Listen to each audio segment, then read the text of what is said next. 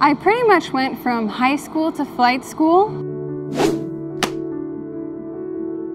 I got my private license with Silver State Helicopters. There was a long gap in between my training, maybe 8 to 10 months.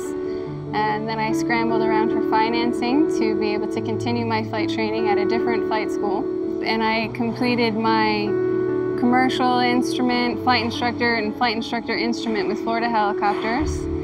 Then I slowly was able to start working as a flight instructor for Florida Helicopters. After that, I was then lucky to start doing some ferry flights for some of the aircraft sales companies. I eventually had the opportunity to do some electronic news gathering until there was a position open here at Air Rescue, and as soon as I heard that there was a position open here at Air Rescue, I knew it was the perfect position for me. So then I went to EMT school and fire academy in pursuit of this position.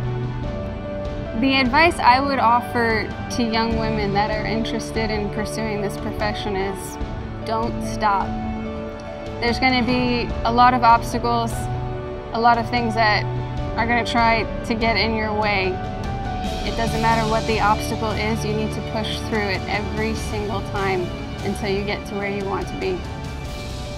It's an amazing feeling to set a goal that seems pretty high and to actually achieve it. I encourage everybody to set high goals, because there's nothing like the feeling after you've achieved it.